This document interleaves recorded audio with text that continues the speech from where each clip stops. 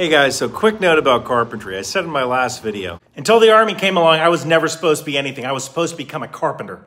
Well, one of the problems with YouTube Shorts is that you only have 1 minute to make a point.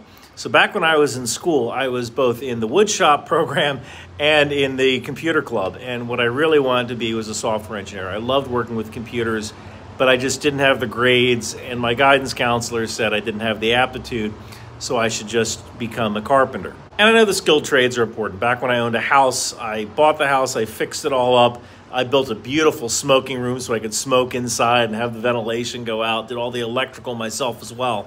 I was also the guy in Iraq who was like, hey, what do you want me to build? You know, I'll build benches, I'll build like a little thing to hold your body armor on. I once built a smoking gazebo, and I'll tell that story when the statute of limitations expires. So no offense to carpenters, I just didn't have the time to put it into context.